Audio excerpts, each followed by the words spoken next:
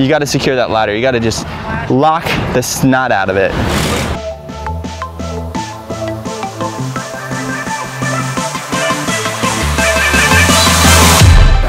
All right, so at Jefferson Electric, we have a couple different types of harnesses we use. You can tell this is a lightweight harness. It's only got the D-ring in the back to connect to.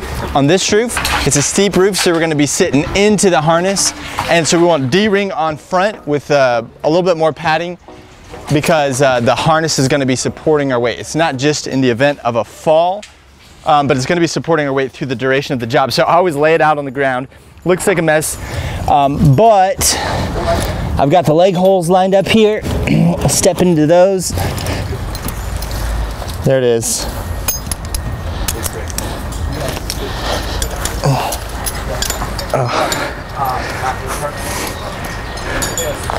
Work it up.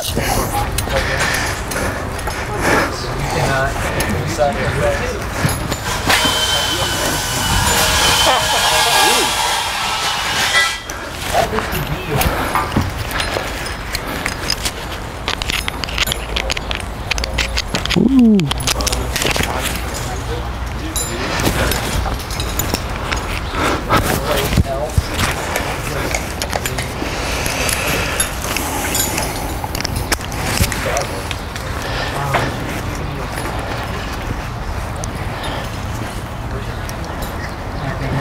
Tighten it up and get a good fit.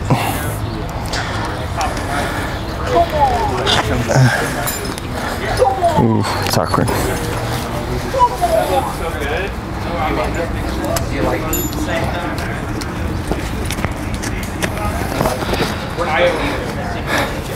Ah, there it is.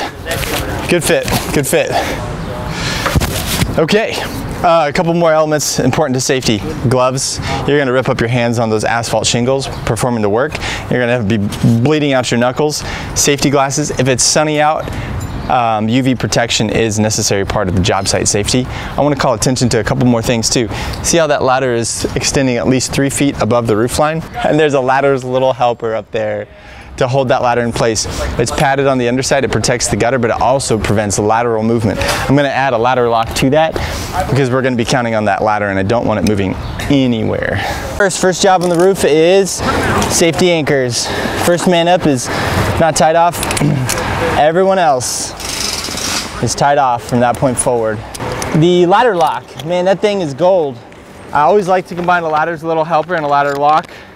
That ladder's not going anywhere. You could slide down the roof, knock into that ladder, and it's gonna stay right there. And you know, the number of times we're gonna mount and dismount off the roof today is probably 40 or 50. You know, by the time you take a pee break and a lunch break and you move parts and you got 3 or 4 guys up here and back down, you gotta secure that ladder. You gotta just lock the snot out of it. You get everybody's ropes ready. Everybody's on a separate tie-off. You get the rope at the ladder so they clip in before they take that first step. That first step is the most dangerous. We've got the pitch hoppers there, which are backed with foam. Those things do not move, do not slide. That secures that first step to the roof. But you gotta clip in before you come to the roof.